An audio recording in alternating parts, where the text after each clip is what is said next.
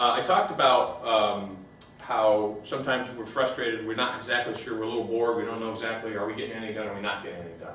I use a 5-letter acronym, S.M.A.R.T, the letters in S.M.A.R.T, to come up with goals so that I know that I'm on track for what it is that I need to get done. And so, S.M.A.R.T, I have specific and measurable goals with actions and resources over time. That's the fast version. Now the slow version is, I pick a goal, where's the trumpet player? What's your first name? Matt. Matt. So Matt, is one of your goals to play higher? Yes. Yes, okay, it's okay. You don't have to apologize. If you're a trumpet player, that comes with the territory. So, Matt, how high? So we're going to create a SMART goal for Matt right now.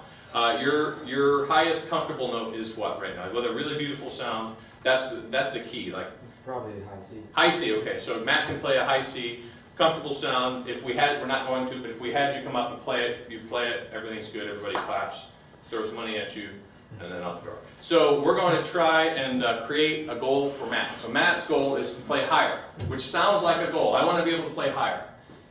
I want to be able to play faster. I want my double tongue to be faster. You can trick yourself into thinking that's a goal, but it's not, because we don't know, well, where are you? Where do you want to be? What specifically, how will we know that you did it or you didn't do it? So Matt could go from a C to, well, where would you like to go? Let's measure that. G. So from a C to a G. Okay, now we have a gap. How many half steps is that? 8. Okay, good. So we want to get that far, all right? So now we have a specific and measurable goal. We know it's measurable because he can play a G or he cannot play a G.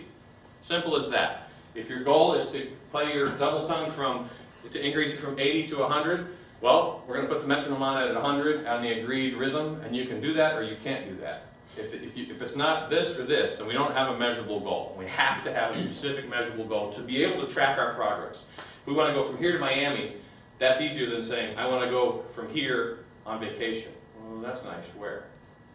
Where are we going? So we know where we're going now. We're going to a G. And now we get to the meat of it, which is the A and the R. So specific and measurable from a C to a G with a nice sound, right? And we could get more specific. So I want to be able to pick it off, or I want to be able to play it at all dynamics, or I want to be able to play a scale up to it. You understand what I mean? Like, get as specific as you can when you're creating these things. Now, we got to come up, we're going to all help Matt come up with some actions and resources, verbs and nouns, to help him achieve that goal. What's one action or resource that he could use? He needs a trumpet. There's a resource. That would be more useful probably than trying to play a C on a trumpet without. What else? Action or resource? Don't overthink it. These are very simple, basic things. Scales. Scales, perfect. 5 more. Lip slurs. Lip slurs, great. Could be a thing, could be an intangible like time. Can't use that one now because I said it. What else? Airflow. Airflow is great. Air exercises. Long tones. Long tones, perfect. 3 more. You're way overthinking this.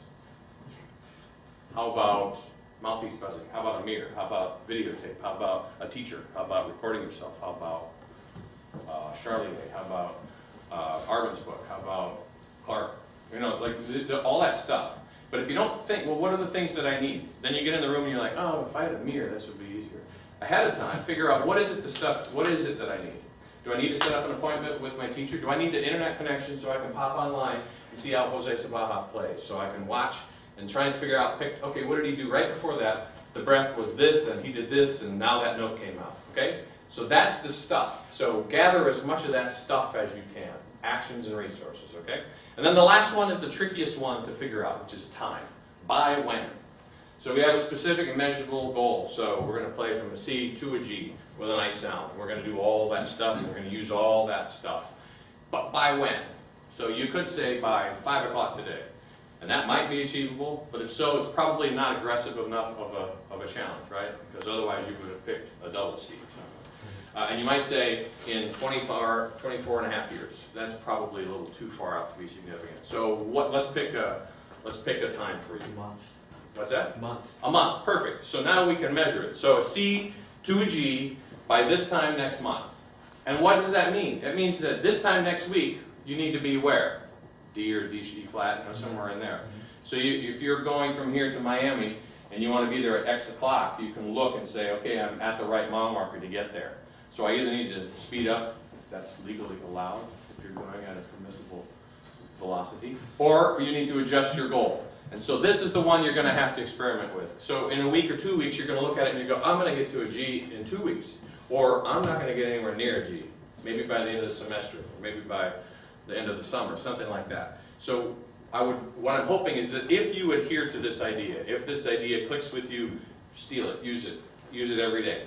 And be very gentle with yourself in terms of the time part of it. Because that's the part that's going to take some finesse in figuring out, it should be a little bit, I should have set it the time this farther out or sooner, okay? And just the act of doing it over and over again, you'll get a better feel for what's the right amount of time. And once you get into it and you figure out, I went from a C to a C sharp like that, okay, so I can adjust based on, when you get a little bit of data, when you get to you get 15 miles down the road and you see what time it is and what traffic looks like, then you can evaluate, you can more accurately evaluate whether you're going to make it to Miami when you hoped you would. Okay, does that make sense? It's not brain surgery. It's just a matter of being organized. So then I go into the practice room, or you go in the practice room, and you know it's not just this big nebulous practice that I have to do. I have to work on with those things that we talked about, airflow and the Clarks, I need to get to a C sharp by tomorrow or the next day or whatever it is. You're not shooting for the G in the day-to-day. You're shooting for what's the next incremental step. If you're doing multiple tongue, you're going to go from 80 to 85 this week. That's the goal. And so then now it's just, okay, I have to set aside 15 minutes to work on articulation, which is different than I have this big nebulous practice thing. It's this thing and this thing and this thing. I ask students all the time, because they'll say, well, one of the most often asked questions of us is, how much do you practice a day? And then I'll say, well, how much time do you spend on math? And it just short circuits their brain, because they do math until they're out of problems. And I practice until I'm done with the things that I wanted to get done that day. So there's no difference in my head. I have a certain list of problems or math problems, the equivalent, that I'm working on in my practice every day. I've got different pieces I'm learning, or things I'm memorizing, or things I'm working on in my skills. And when I've done those things, I'm done, unless I want to play some more just for fun. So the practice time has to do with where your goals are. And that's different. It's going to change as you get older, and it should. You just sort of need to be tuned into it and pay attention to how that all works.